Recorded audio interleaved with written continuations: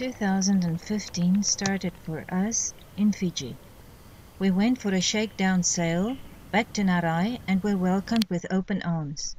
Probably all visiting yachts get the invitation, but nobody ever returns, except we did. I guess because Narai is not on the list of have to. Next to Curly's houseboat in Savu Savu, we enjoyed the last few days in Fiji.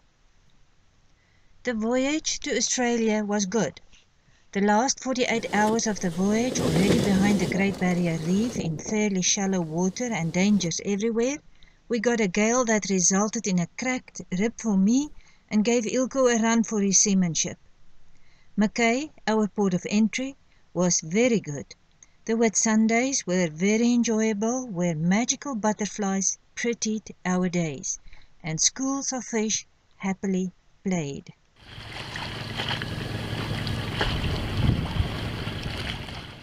Being attacked by another yacht before break of day on the Queensland coast was definitely a nerve-wracking, unbelievable experience. And watching the crocodile tracks over our tracks in the sand was the most hair-raising event. Cooktown was fascinating. It is definitely a place not to miss.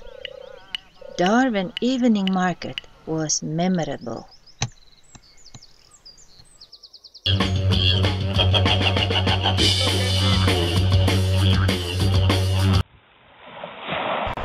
At silhouette time one evening, we encountered 3 small boats which fitted the smuggler description. With an immediate and wide arch, we went wide around them. The many sea snakes in the Timor Sea were creepy, especially since there were no wind and we kind of crawled through and over this slithery, snaky sea. Yuck. Beautiful Cocoskeeling was an oasis after the rough and tough trip all the time voyaging across the Indian Ocean. In the middle of the big wide waters of the Indian Ocean, we encountered 12 big ships in one day, and they did not steer clear of us. We're glad we went to Madagascar. It's different and interesting. It's Africa. We could hear the quiet. Cute lemur apes were encountered frequently in many places. Giant tortoises and talkative parrots brightened our days. Smoke colored the skies grey in day and amazingly fiery at dusk. The hills are barren, stripped from wood. Nosy Hara stands out for us as an extremely unique place. One either run away or stare in awe. And the reason for our going to Madagascar? Their living traditional sailing. Absolutely amazing, awesome, you name it, beautiful. One get the feeling of a bygone era. Absolutely memorable.